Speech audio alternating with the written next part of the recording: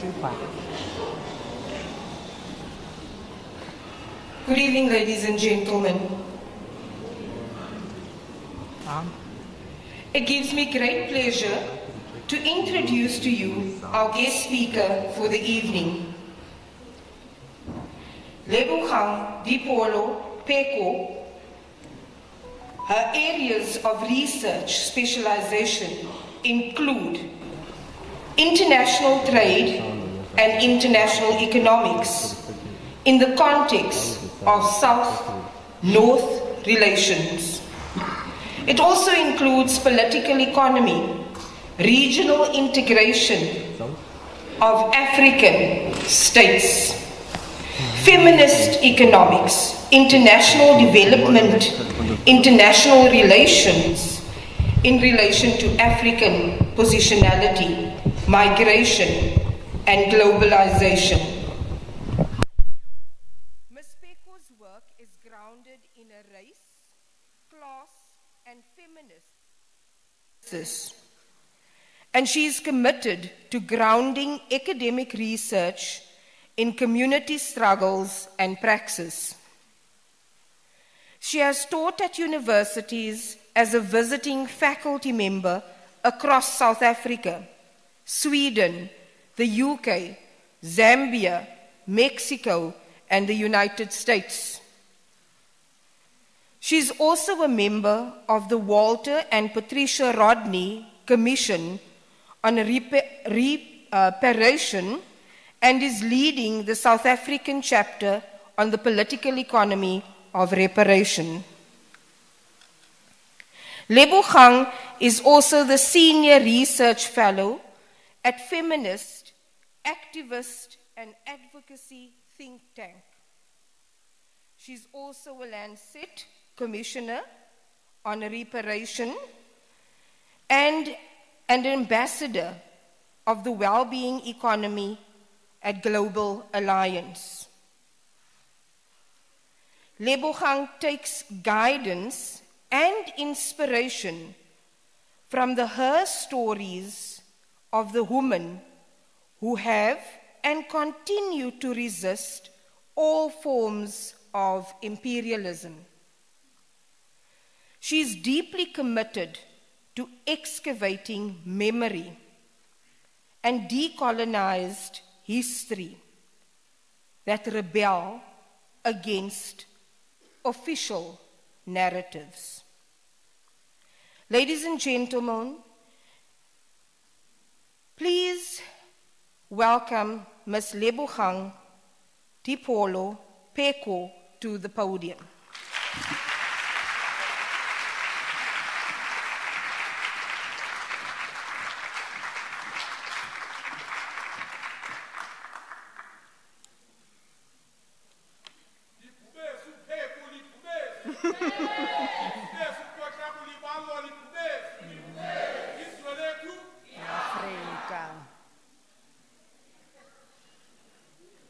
Sons and daughters of the soil, Azanian children, African people in this southern tip of Africa, one day to be called Azania.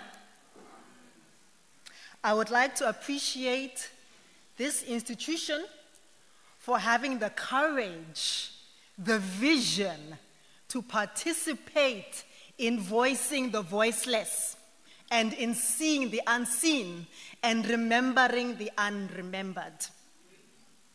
I would like to appreciate the Sobukwe family who are present and absent for the tree of knowledge, of wisdom, of courage that they have left us to stand under its shade. I would also like to appreciate the president and the leadership of Ntate Sobukwe's political home, the Pan-Africanist Congress, and the leadership of AZAPO. I would also like to appreciate each of us for coming to be part of this meditation, this thinking, this reflection on who we are and who we could be when we consider our circumstances, within the context of Ntate Mandela Sobukwe, a wonder, a miracle, a leader of no peer. Dumelang, sanibonani, molweni. The title of this meditation is Defying the Undefiable, a meditation on reparative memory. And this is really to say that because there's so little that has been recorded vocally on Ntate Sobukwe, we are forced to piece together what we imagine influenced him, what we imagine influenced the circumstances of his death and of his birth, and what we imagine he may have spoken into the ether of today's context. I begin by saying that on 27 February 1978, a message reached us in that funny little country, that place called Exile, that told us that a giant tree had fallen. I was a tiny child, but I understood that something of significance had occurred and that someone of the greatest stature had been wrought from this life to the next. In this opening meditation, I remind us of the countless speculations that abound over the disappearance of Ntate Sobukwe's archive and his voice. Some argue that the apartheid administration intentionally made sure that there could be no remnant, no detection of the bacteria of Africanism that he had infected the nation, and indeed the nations, with. Others believe that due to the potential to incite and to insurrect, there had to be a way of ever banishing him, not only in life, but in perpetuity. The emancipation of all Africans in South Africa and in what I call global Africa might have been accelerated under the sound of that voice. But the good news is that Ma-Africa, we are here. And for as long as we are here, we can also give voice.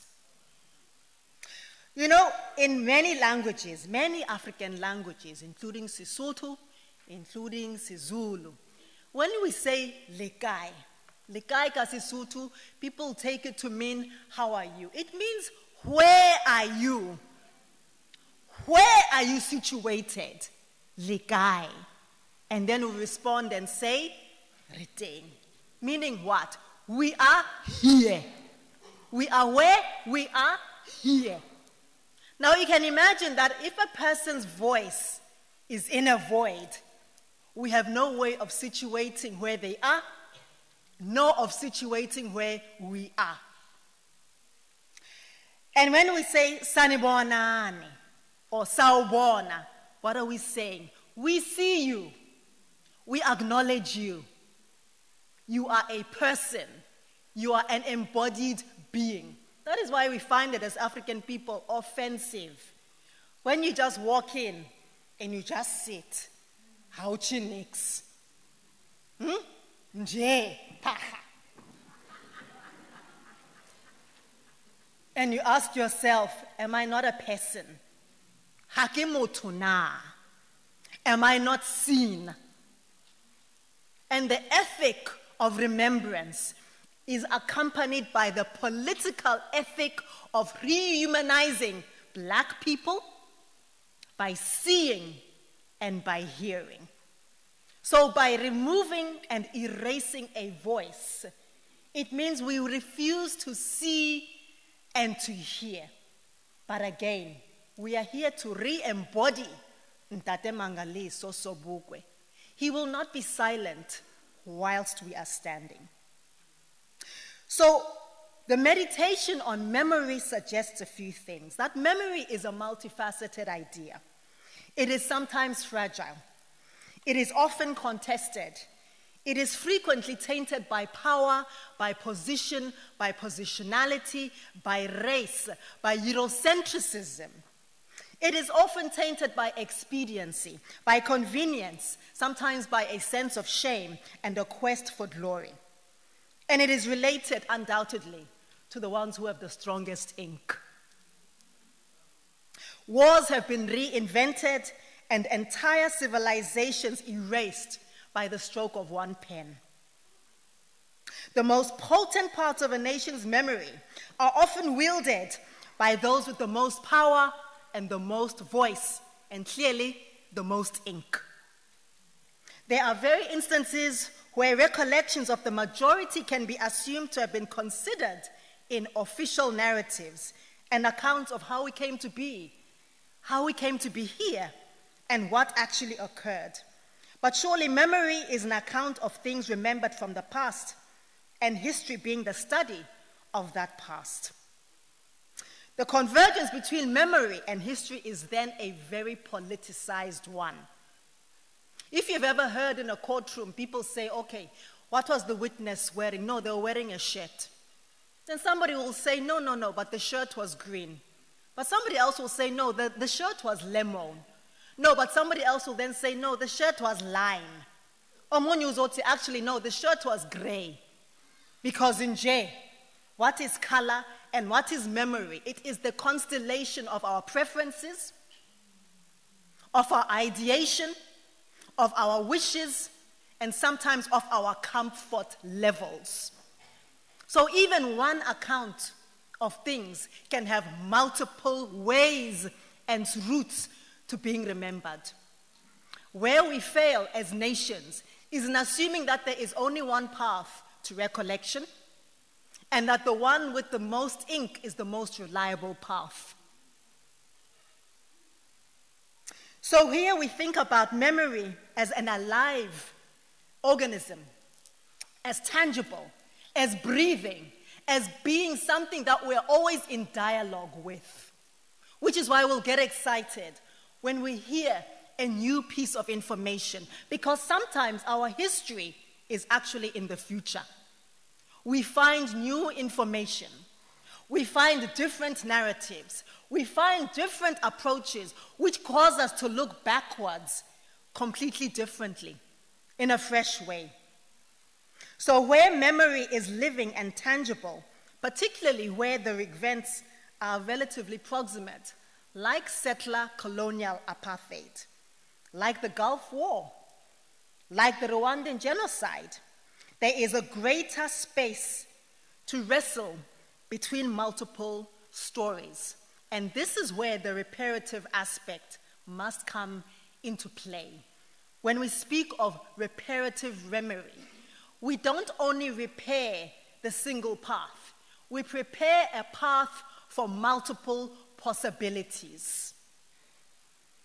In this instance, memory is an ethical position. It is a space and a place where we wrestle with the best idea of who we imagine we are, and challenged sometimes by the hard truths of our actions. Now, the colonial question offers many examples and opportunities for people and nations to explore multiple narratives. And this typology of colonial narratives has been divided between paternalistic colonial apologetics that suggest that the roads and the schools that the empires left behind were some kind of a compensation for illegal and immoral land occupation, acts of genocide, and the amputation of entire cultures and memories of nations.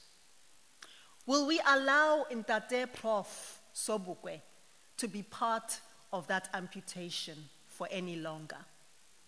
Will we continue to allow him to be part of the erasure of our memory? Will we continue to allow him and Mezondeni Sobukwe to continue in banishment even beyond this life? So because of the challenges of finding Ntate Prof's voice and his ability to say legai for himself, it falls upon us and occasions like this to try and situate him. So we have to design a quasi-fictional Ndate Sobukwe under these circumstances. We imagine an Ndate Sobukwe to preserve his ideas and assure their relevance to our current struggles. This we know. We know that he was born in Grafrinet, like our DVC here, Mkhaya wake. We know that he was the youngest child of Ntate Hubert and Angelina Sobukwe. We know that his father was from Lesotho, who worked as a general store clerk and a part-time wood cutter. And we know that Ntate Sobukwe's mother, Me Angelina, or Queen Mother Angelina, was a domestic worker in European homes. On the occasion of Ntate Prof's birth in 1924, several things were happening. And I'd like to suggest that none of these things are coincidences in the context of what was in the ether and what was written in the stars of his life. The one was that the Native Urban Areas Act of 1923 had just been passed to enforce segregation in urban residential areas and implemented influx control to limit African people's entry into cities. And by 1926, when Barry Herzog suggested expanding the reserve zones, he had also excluded black voters in the Cape from the common roll. Another thing that was happening was that in Johannesburg, the implementation of apartheid colonial segregation had allowed the government to limit investment by creating uneven living conditions across the city and again ensuring a steady supply of an urban workforce. And this technique was thoroughly part of the implementation of this 1923 Native Urban Areas Act. This voiced opposition from both African residents and landlords, as well as the manufacturing classes, mainly European settlers, who preferred to have Africans stay closer to their workplaces, not at our convenience. The egregious nature of this becomes clearer as what we now know to be apartheid spatial planning was entrenched and remains with us. So by the time we fast forward almost 40 years to the Sharpeville and Langa Pass actions, we can see that that was the beginning of the seeds of the rehumanizing of the most dehumanized. Rehumanization is one of the most fundamental projects of reparative memorialization by centering black people's personhood as the primary consideration. To make visible, to make audible, to make tangible the full dimensions of personhood, particularly where imperial lenses have contorted us into whispers and shadows of other people's imagination. Because habarebone, they see as they wish to see. There is no okai. It is we think, therefore you are. And in this popular perception, bear in mind as well that 1924 was also considered a significant moment in this settler South African history. Herzog government was a white workers' government opposed to the interest of mining capital, and it had been weakened. It did not launch the type of campaign that supporters of the then British Empire were interested in. In fact, Herzog gained power by forming strange alliances with what was then the Labour Party, the South African Labour Party, who were known in these parts as the English White Bolsheviks, a strange alliance. And although the Labour Party was limited under the continuance of union under the British flag as a result of Herzog's Republican leanings. It has to be said that the unrighteous pact contains in it the United Party. It also was then the residue of what became a Liberal Party, which is then what became the Progressive Party, which would be an antecedent, a precursor of what is today known as the Democratic Alliance. Ma-Africa, far be it for me to prescribe where anybody should place their X. But please be aware of the ancestral energies that are carried by this movement and their own ongoing manifestations.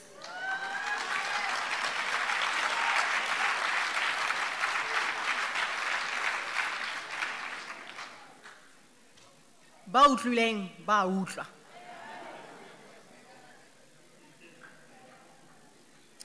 And some of these ancestral energies include the Balfour Report, as presented by the Committee on Inter-Imperial Relations during the 1926 Imperial Conference in London, which again Herzog signed on to. And this revised the relationship between Britain, Canada, South Africa, Australia, New Zealand, and what was called the Irish Free State. And yet, it stated that all its dominions were constitutionally equal. And yet, because history doesn't happen in a vacuum, its predecessor, which was the Balfour Declaration, legitimated settler colonialism in Palestine in 1917, as ratified by the League of Very, Very Despicable Nations in 1922. Please be aware of that ancestral energy. At this same time, there were gatherings of the Pan-Africanist movement and the Pan-African movement throughout the world. So while the imperialists were busy wringing their hands over how to entrench empire, African people were, as always, as we have today, gathering around the world. And the importance of these interwar, and I say that with caution, those were not world wars, those were, of course, European tribal wars. But the importance of those inter-European war congresses is largely acknowledged, primarily due to its formal connection with the Fifth Pan-African Congress, but also, if we go back to the era around which Robert Sobukwe was born, there are many scholars that believe that the two congresses were basically maintained of 1921 and 1923 that took place in Paris and London, were basically the concept of an oppressed group to eliminate discrimination.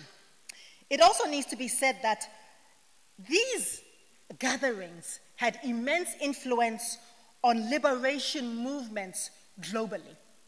So we know about our Du Boises, we know about our Sylvester Williams, we know about our George Padmores and others. As late as 1974, another titan, Walter Rodney, the Guyanese historian adopted by Tanzania, noted that the main goal of Pan-African congresses before 1945 was just to persuade colonizing powers to act more responsibly, humanely, more lovingly in their colonial approach. But afterwards, there was a deeply radicalized tone to those congresses. And I'll read what many of them said, especially after the epic Congress that took place in 1927, organized, by the way, by women like Dora Cole Norman, like Jessie Redman, like Dorothy R. Peterson, because as always, women must be written back into her story and our story.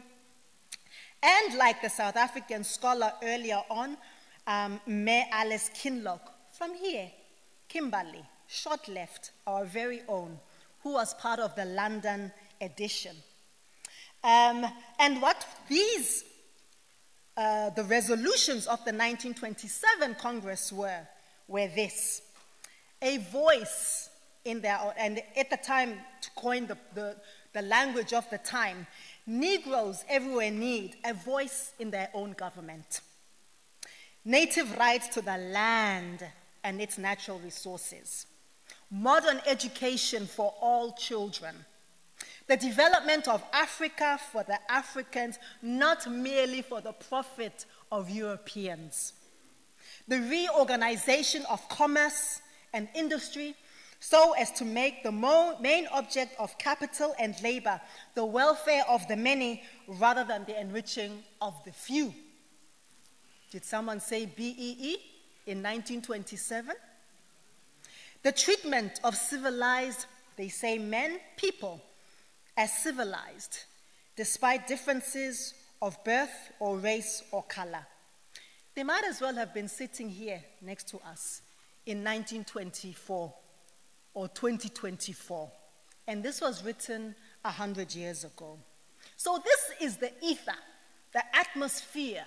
These are what were the energies that were constellating around the time that this mighty tree was born. And I want to believe that maybe in a supernatural, metaphysical way, these energies fed Me Angelina in the womb, and that perhaps Umangaliso was swimming in those possibilities, somehow understanding that there's a global African liberation movement that is at stake, and that needs to be grounded in this land currently known as South Africa.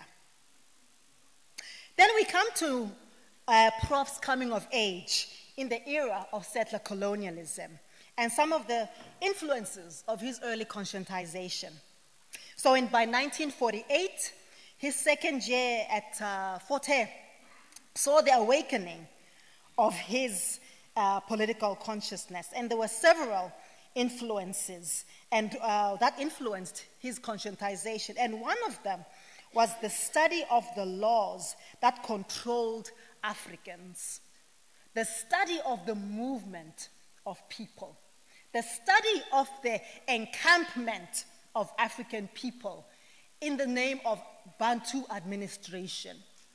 Now, those of us who understand our history will be aware that Vervoet, our other favorite was the father of sociology in this country. Ne?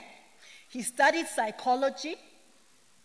He then went to so-called Rhodesia with his parents, the missionaries. It's always the missionaries. Vaka Bible, pam, pam, pam. Right? And then he came back. And you know, the interesting thing about him was that this Afrikaans nationalist was not even proper Afrikaner. He was Dutch. So this person was actually a model migrant trying to ingratiate himself into an Afrikaner sensibility. The significance of this is that he then goes to Stellenbosch. He then becomes the founding faculty, head of department there after studying psychology. And then, indeed, what we now understand to be the Stellenbosch group or the Stellenbosch ideology, he then foments it. Now, I say this to say, Ma-Afrika, that there was nothing coincidental, incidental. This was well planned.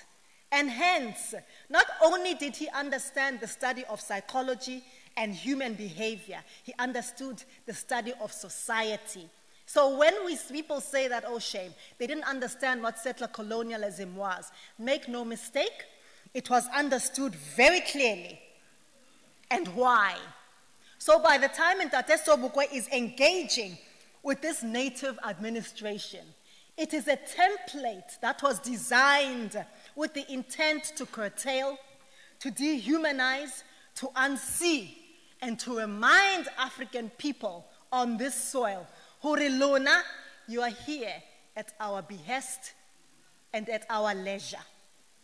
Okay. So indeed, Ntate Sobukwe was so shocked that at one of his addresses at Fort Hare, he said this: "We have chosen African nationalism because of its deep human significance, because of its inevitability and necessity to world progress. World civilization will not be complete until the African has made his full contribution, until we are seen and heard. Lekai, we are where? Here." In the space of this time, decolonization was also happening, and it occurred simultaneously with the emergence of the Cold War, which again had nothing to do with us, between the Soviet Union and the United States. Shame, us in the middle. And decolonization was frequently influenced by this superpower rivalry, and it had a clear effect on the development of such rivalry. It also had a profound effect on the overall landscape of international relations. So, for example, you would have countries like the Soviet Union choosing to support African countries in their struggles to show that they were not colonizers, to show that they were better than Europeans, to show that bona, they are not like those other Europeans. But in practice, there's very little difference. Now, when we then, in the midst of all of that, we as an African bloc and the new independent blocs, countries like India and then immediately after that Pakistan, decided that we had no interest in being part of this football of so-called global powers, which were really two Western powers. Bandung, for example, the Bandung Project was part of deciding that we need to have political self-determination. We need to have mutual respect for sovereignty, non-aggression, non-interference in national matters. And we bear in mind that the early sponsors of this Bandung Project and the Nine Aligned movements were leaders like Nehru, were leaders like Jomo Kenyatta, were leaders like, were leaders like the gentleman from Egypt. Somebody help me? NASA. Yes. Those were the leaders that were thinking beyond these boundaried areas of being the tool of Western powers. So I wonder what then, in that context, a person like Ntate Sobukwe would say about a modern-day President Ruto of Kenya, choosing to be utilized to go and be a proxy soldier, tin soldier, for America's war in the Caribbean, wearing a Kaunda suit for that matter. And it is at this time when, in fact, the fascist tyranny had reached its zenith here, and African people's loyalty was being competed for. Ntate Sobukwe provides an answer and says, "Our answer, Mr. Speaker, and children of the soil, has been given by African leaders of the continent. Dr. Nkrumah has repeatedly stated that in international affairs, Africa wishes to pursue a policy of positive neutrality, allying herself to neither of the existing blocs, but in the words of Dr. Nandi Azikiwe of Nigeria, remaining independent in all things, but neutral in none that affect the destiny of Africa." What follows is what I've titled here, "The Moments of Truth and Untruths." After the National Party and our sociologist Verwoerd gained power in 1948, initiating the formalization of 300 years of colonial settler rule through the implementation of what is politely called apartheid, although it is much, much deeper. Dispossession is much deeper than the apartheid policies.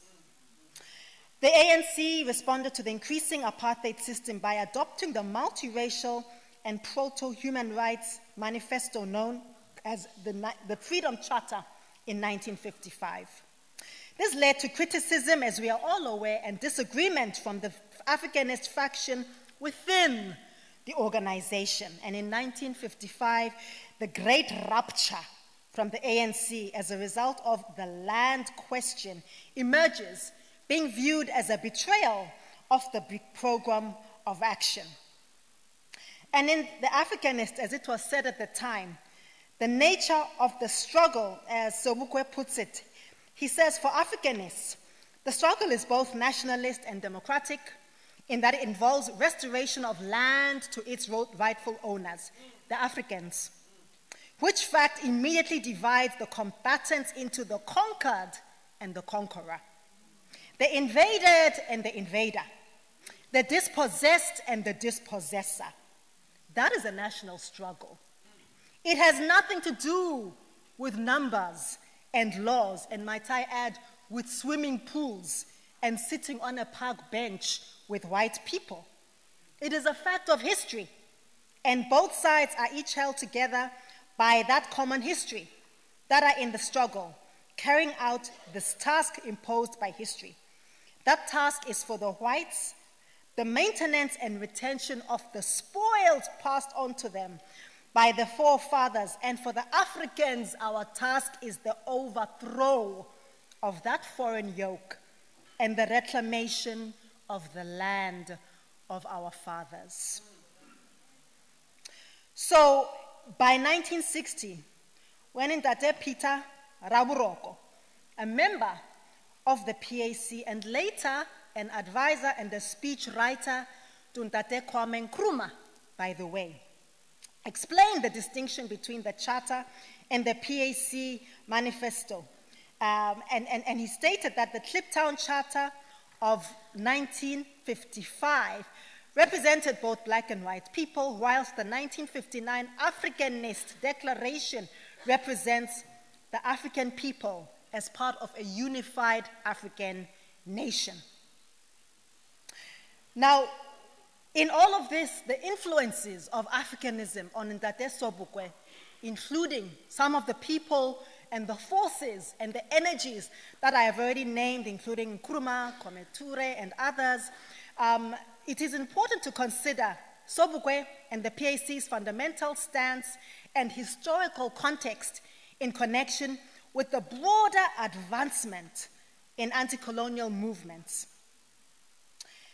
During this period, there was an increasing criticism in the 1950s and 60s of Western values, colonial influences, with a focus on what Kwame Nkrumah called African personality, what Kenneth Kaunda called humanism, what Julius Nyerere called ujamaa. And African leaders and theorists were making ongoing efforts to comprehend the connection between individuals and the larger community, as well as to formulate a philosophy and philosophical anthropology of this movement. And Ntate Sobukwe's voice was key in that movement. And yet, here we are, the erasure of Ntate Sobukwe's voice, not only at that time, but seemingly in perpetuity. It is an act of commission and an act of enduring and deliberate violence.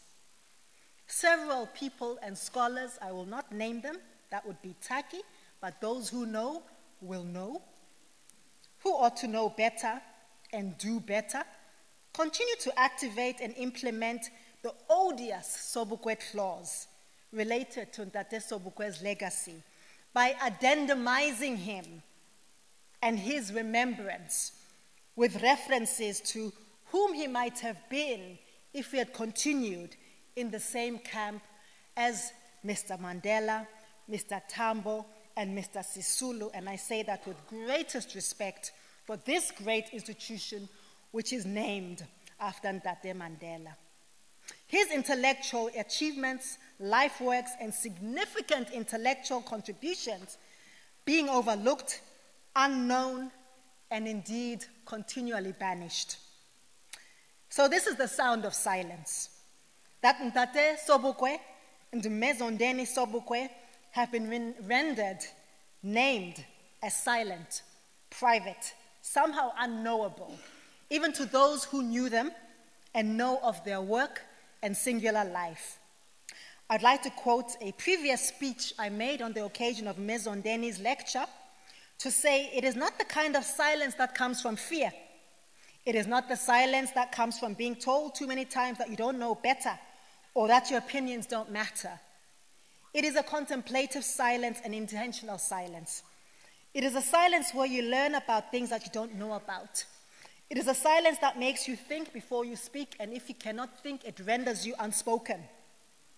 It is a silence that teaches you to respond or not react, a silence that is directed towards the interior. It is a silence that shows you that you will never speak your way into somebody's heart, mind, soul.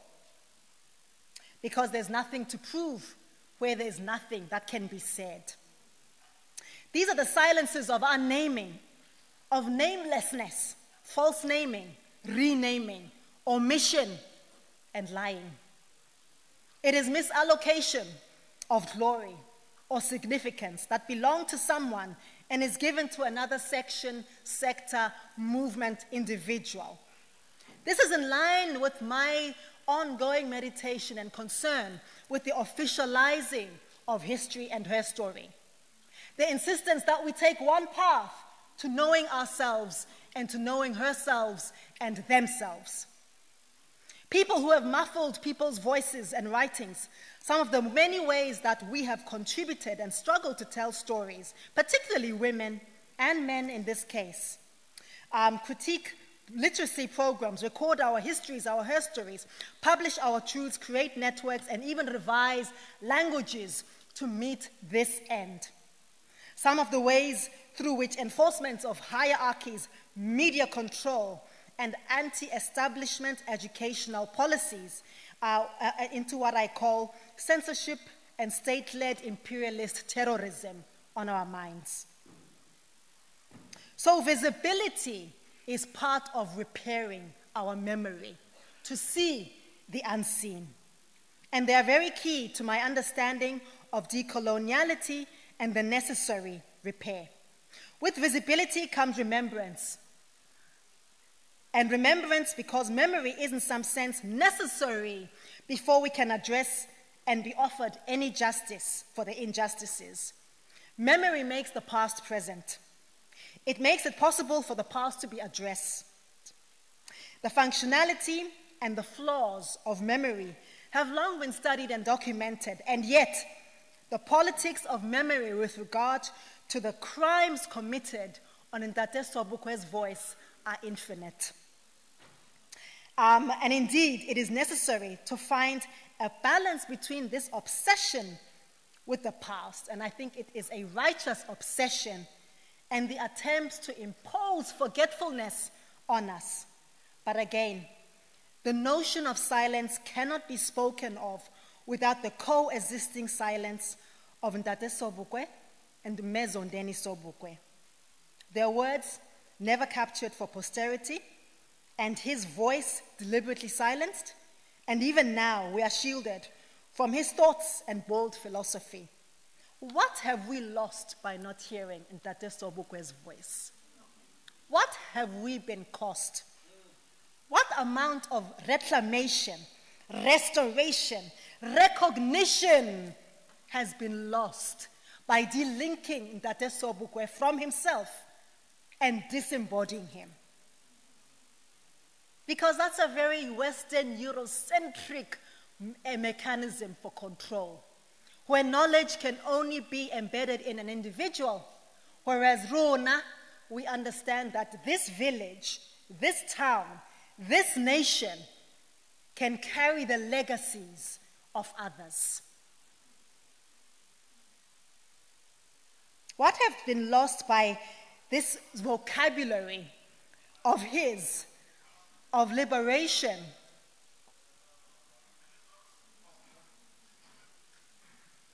Was that his voice?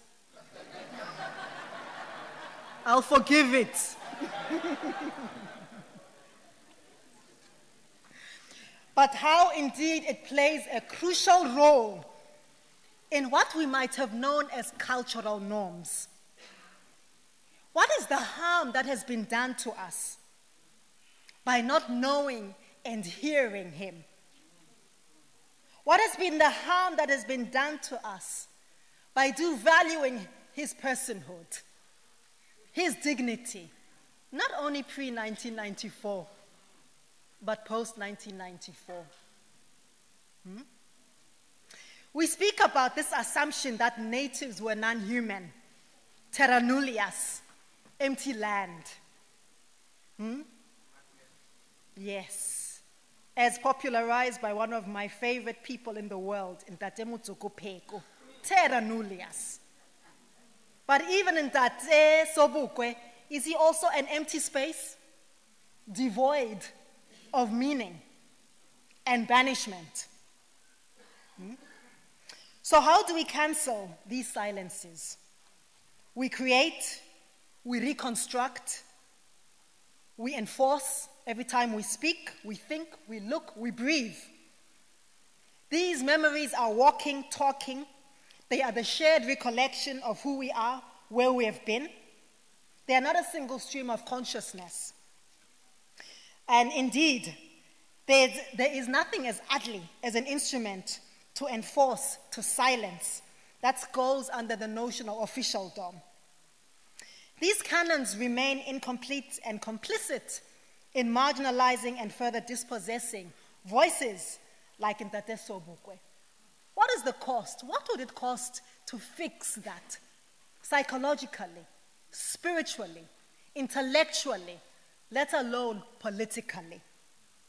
And this inquiry of memory must be accompanied by an underlying discomfort that memory is going to be subjective. It is going to be chauvinistic, which is why we need many of them to contest, to meet, to dialogue with each other. It cannot be one way, this way or the highway. There must be many highways to finding ourselves, because that is the ethical memory framework. And it must transfer not only political and economic power, but also the sovereignty of memory and African identities. And in closing, I say for Ntate Sobukwe and Eme Sobukwe, it requires an end to ongoing vandalism of their essence, the amputation of our collective psyche. Because for as long as they are silenced and unseen and unheard, we are not complete as a people. It renders us incomplete, it renders us incoherent, and it renders us unwhole, whether or not we are aware of this unwholeness. So I'll close with my one of my other favorite people, Dr. Don Matera, when he said, no dirges. Let no dirges be sung, let no shrines be raised to burden his memory. Sages such as he need no tombstones to speak their fame. Lay him down on a high mountain, that he may look on the land that he loved, the nation for which he died. Ke a leboha, siyabonga.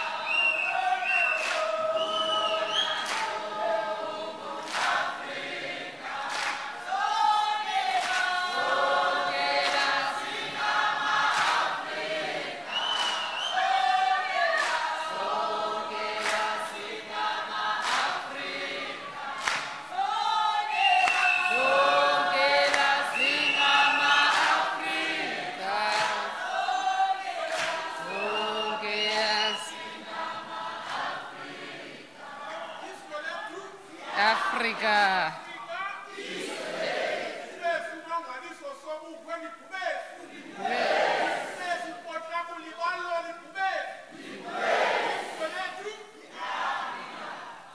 Thank you so much. And thank you, Ms. Lebohang Pheko, for your resounding words. We were in a class. This is a master class. History, her story, political science, sociology, anthropology, philosophy, giving voice, remembering, erasure, cancellation of silences, dispossession, vandalism of essence, the amputation of our psyche. Thank you so much. Without further ado, I would like to ask Professor Satora to come and introduce our respondent.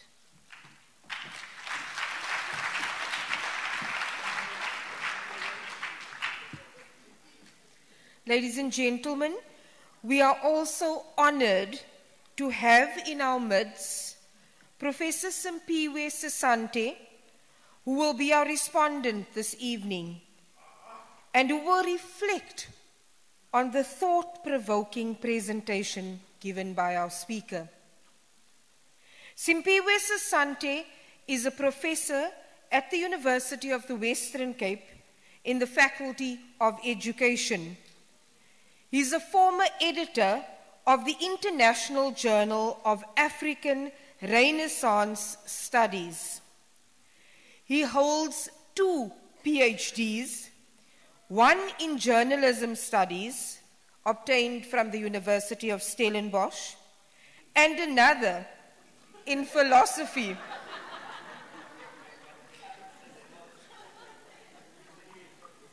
We're not going to say anything, Prof, about Stellenbosch. And another PhD in philosophy from the University of the Witwatersrand.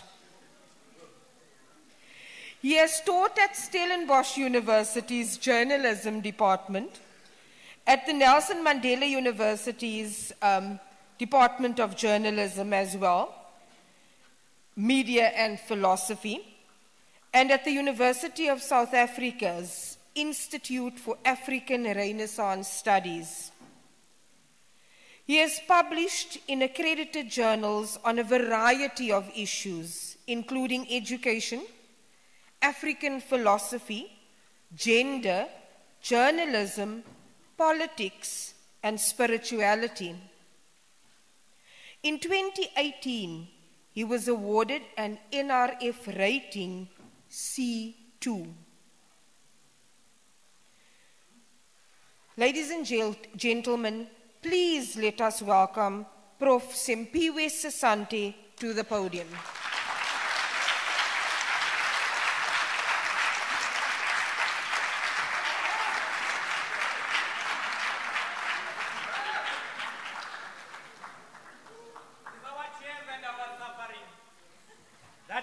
And kept him alive, their law that killed him. Let no dirges be sung, no shrines be raised to burden his memory. Men such as he need no tombstones to lay their fame. Lay him on a high mountain so that he may look on the land he loved, the nation he died for. Men fear the fire of his soul. Igama likaQamate lakuhlala lingcwele. Igama lakhe lakuhlala linhloni. Ngokuba ngumdalo ongajongwayo. Ngokuba ungumdalo ongolathwayo. Sondele kunike bokhokho. Sinqule kunike minyanya. Sithi sithetho senu namasiko wenu. Mawakhe igazi lethu. Thulani mithanjeni yethu. Ukuxabisa ugokwethu. Hlaziyani ezingqondweni zethu ukuzazi basisizwe. Dedisani lifi lemnyama ebomini bethu kuvele ukukhanya. Sinike namathongo ahlambulukileyo ngawo sisuze impilo nethamsanqa. Ngokuba amandla negunya lelenu masitheni icamako. Ndiyoyika zizwe zasemakhomazini zakwaqhinebe zakwagququ zakwasithonga sithathu zakwaduka namahlathi zakwamasitheni cama. Ndiyoyika zizwe zasematshonyeni zakwadikiza zakwasawa zakankomo zakwamthuzi melochungwa masitheni cama. Ndiyoyika zizwe zasematshaweni zakwatshiwo zakwakhawuta zakwaphalo zakwatoko zakwabhotamani zakabalawo zakwanyamana zakwankosi yam masitheni cama. Ndiyoyika zizwe zasemantakweni zakwatyebeleni zakwamintuka zakwalibele zakwakhangashe masitheni cama. Ndiyoyika zizwe zasesithathwini zakwandebe zakwachisana zakwakhopoyi masitheni cama. Ndiyoyika zizwe zasemazangweni zakwakholo zakwancuthi zakwamlanjana zakwasobese zakwangqele zakwankume zakwamalitye zakwagula zakwanikwanto masitheni cama. Ndiyoyika bokhokho bam ndiyoyika. Ndiyoyika Jambase ndiyoyika. Lisa Msuthu ndiyoyika izangomfelweni ndiyoyika. Ndicela nindolmelezela amadolo wamayagevezela masitheni cama. Mastamaksheni. Masitheni cama. Comrade Diapolo, I'm afraid. I'm literally afraid and my throat is getting dry. I'm literally afraid.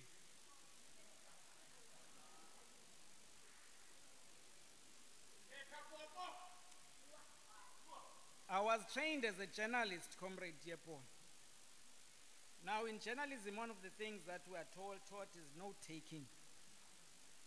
So I should be very efficient in note-taking. But today I wasn't able to do so. Because you came up with so many issues, I became confused. And that's why I'm so much afraid.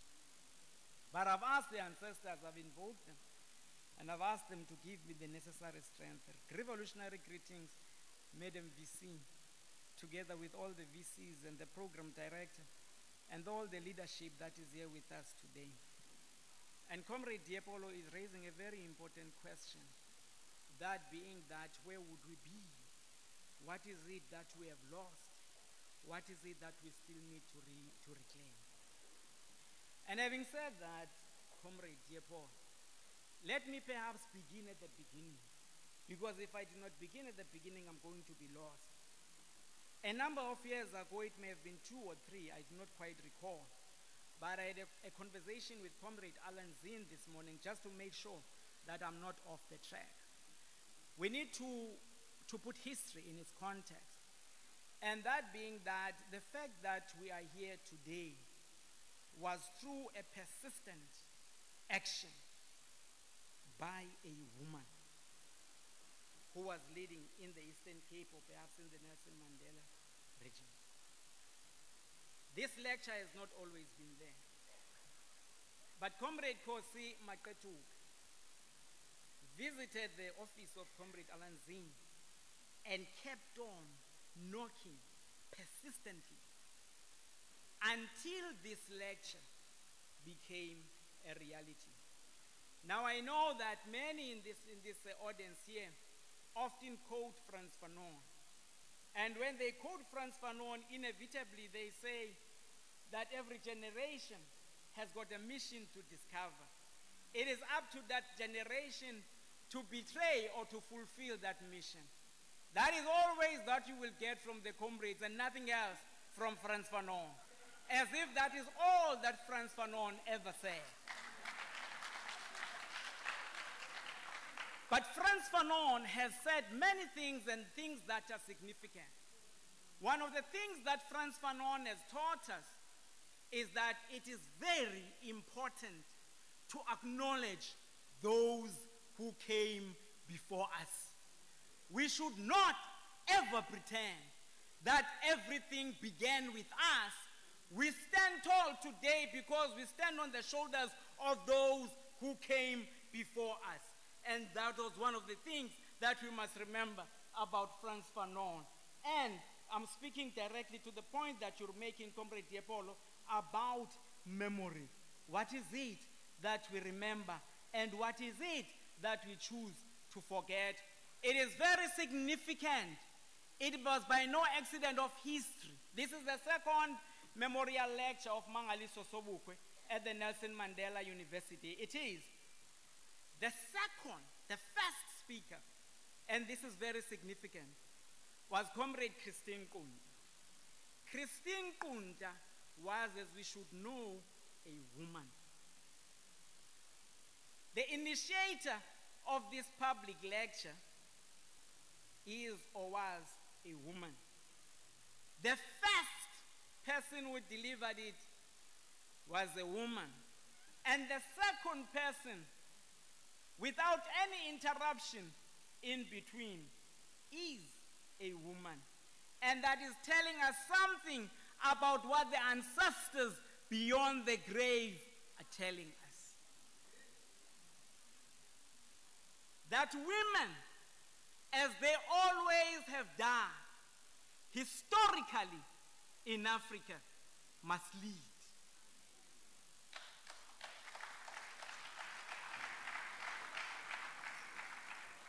Because men have messed up. And I am a man, as they come.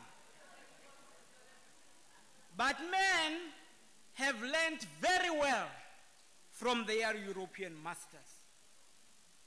In Europe, as you would read from the book written by Aristotle, The Politics, women were not regarded as citizens. Women and slaves were regarded as properties who could not think, and only men were citizens. And therefore, patriarchy is a heritage of Europe that was imposed upon the African people. Patriarchy has got nothing to do with Africa and everything to do with Europe.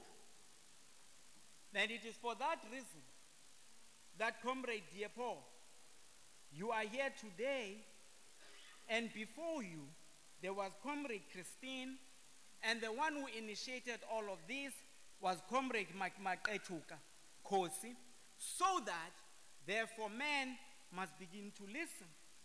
And what is it that men learned from their European masters? And here we are going to speak about memory. They learned a lot of things. One of the things that they learned was that when the European colonialists took the Africans from here to the Americas, one of the first things that they did was to rape African women, to devalue them, to humiliate them.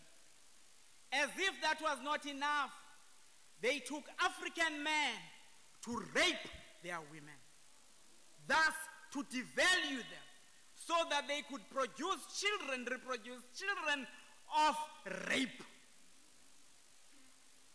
And today, African men continue to rape African women. Even those that claim to be Pan-Africanists, they rape African women by marginalizing African women and not giving the necessary recognition to women and accepting them as leaders that they should be. How is it that in this movement of Mangaliso Sobukwe, that taught us in the conduct of this organization that African women must be treated with dignity and respect? How is it that at no stage do we hear a significant conversation about the leadership of women? How does that happen? It is meet that we speak the truth while we are still alive. That was Mangaliso Sobukwe saying that. Sobukwe told us that we must be frank, and he said to us, when he said that, leaders in front. You know, many of us have got a very mistaken notion of thinking that we are the liberators of the masses. Because of that mistaken notion, we have an illusion that we know it all. We think that we are the liberators and that the masses will follow us. And yet, Mangaliso Sobukwe told us that it is the masses themselves who are going to liberate them. It was Mandela Sobukwe who said this. And so these are the things that you remind me of today, Comrade Diepo. I came here afraid, but as I'm beginning to remember Mandela Sobukwe, I'm gaining some strength. And diabulela kuchambas.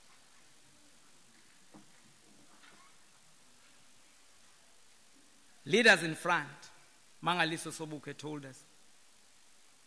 The concept of leadership in front in particular means that we or you, the leaders, are supposed to be the one who learn first.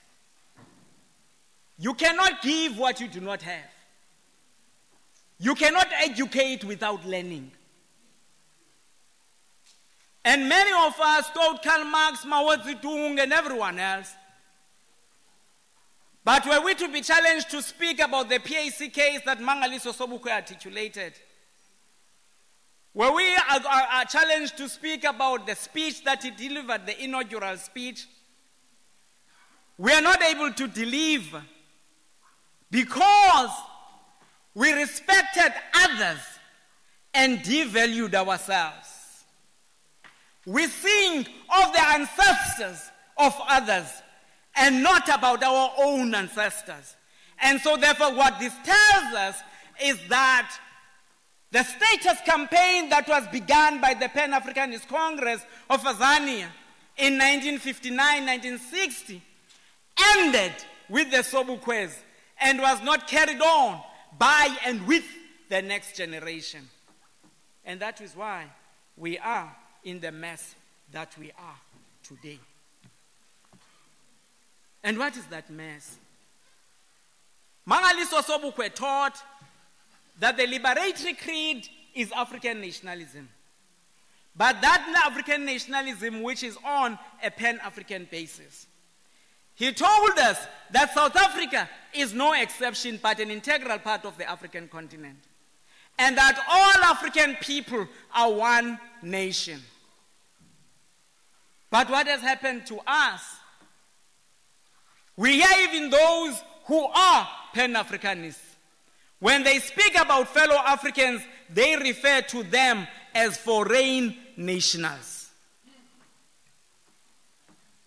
How can it be that an African in Africa would ever be regarded as a foreigner? And those are the things that come to memory today, Comrade Diepon. And so then what happens? Mandela Sobukwe, at the very age of 25, he says to us, "Let me plead with you, lovers of my Africa, to carry with you into the world a vision of a new Africa. An Africa reborn, an Africa rejuvenated, an Africa recreated, young Africa. Africa shall not retreat. Africa shall not equivocate. Africa shall not relent. Remember Africa." And at that inaugural conference of the Pan-Africanist Congress of Tanzania, Mandela Sobukwe was saying, no, it was at Forte that he was saying this. He was saying that the student nurses were not with them, those women, on that day, because they were busy involved in a struggle. He said to us that Africa does not forget. And so it is appropriate that you marry memory and forgetfulness together, because it was Mandela Sobukwe himself that instructed us to remember. And if then we do remember, Comrade Diepolo, I heard you mentioning in passing, and this is a fact that is not appreciated by many of us, that we often speak about Sylvester Williams or W. Du Bois as the fathers of Pan-Africanism. And yet the truth of the matter is that Alice Kinloch, whom you mentioned, was the one who inculcated the idea into the head of Sylvester Williams. She it was that then the African Association was established so that we could have the first Pan-African conference in 1900. Women were leading at that time. It was Amy Garvey at that crucial, significant conference, the Manchester Conference in 1945, who was chairing the first session. The women were leading. Our ancestors have taught us in our own languages. That is because, you see, Comrade Paul, when these people came, one of the things that they did to the African Americans was to rob them of their African languages. But even as we remain, us, with our own African languages, we have learned nothing. We are learning nothing. We know that one of the most important things in African culture, bububele, ubuntu, to be kind and hospitable to the wayfarers. But what are we doing? We are ravaging our own brothers and sisters who are coming from outside because we are afraid to confront the real issue. Our land has been taken from us because we're afraid of the masters. We're busy running around formulating policies about how to block our own African brothers and sisters who are running away from poverty and persecution. We are saying we must deal with them and deal with them now, sitting side by side with those who took away our land. We call them our brothers and sisters. We kill those who look at us because we regard them as enemies. But let us remember, and Comrade Paul, we are looking up to the sisters because African culture as creation has given them that responsibility. That we know that the word ububele comes from the word amabele.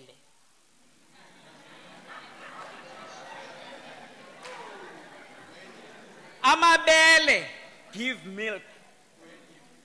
Women are the first. Women are the first providers. They give. Women are the first protectors of all human beings. Women are the first teachers of all human beings. My sisters, men, like any oppressors in the world, Mandela Sobukwe said that we are not expecting any miracles to take place. Yes. White oppressors will not voluntarily step down from power. Historically, oppressors have always been forced to do so. It is not through the negotiations, the begging of men, trying to get them to understand that you must lead, that you will lead. You've got to take the bull by its horns. The saying in Hafor says, 1 minute left, that the penis scatters and the womb gathers. Literally, the penis scatters and the womb literally gathers.